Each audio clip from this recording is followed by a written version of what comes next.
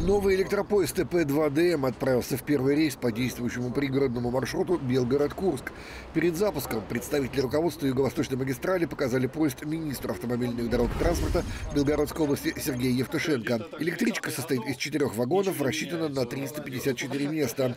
Ее преимущество – безопасность и комфорт. В салоне эргономичные кресла с USB-зарядками, места для маломобильных пассажиров, работают кондиционеры и обеззараживатели воздуха, есть Wi-Fi, предусмотрены крепления для перевозки велосипедов и зона для крупногабаритного багажа.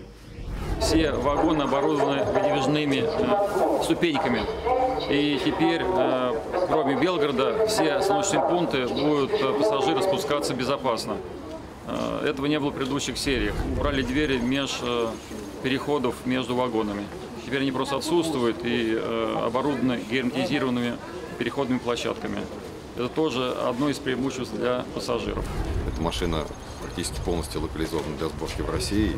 Их не так много выпустили, порядка 10 штук на всю Россию. И вот одна из самых первых машин, которая появилась, она пришла в Белгородскую область. Даже в нынешнее нелегкое время все наши проекты не брошены, все они развиваются и радуют белгородчан.